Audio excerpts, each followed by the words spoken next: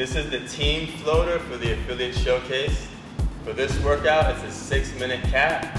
It starts with 3 minutes of an AMRAP for the females. They're going to do as many reps as possible of back squats. So female number 1 and female number 2 will go back and forth as many reps as possible of back squats.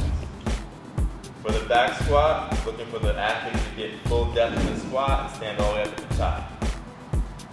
Once they are ready to finish or switch, they can drop the barbell or pass it to their partner, whichever they choose.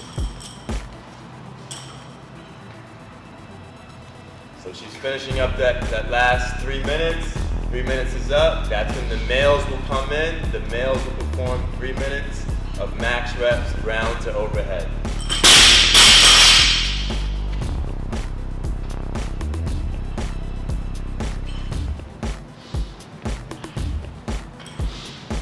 Clock is still rolling for that transition, so you want to make sure it's fast. The males have 3 minutes to get as many reps as possible, round to overhead. They may switch whenever they want.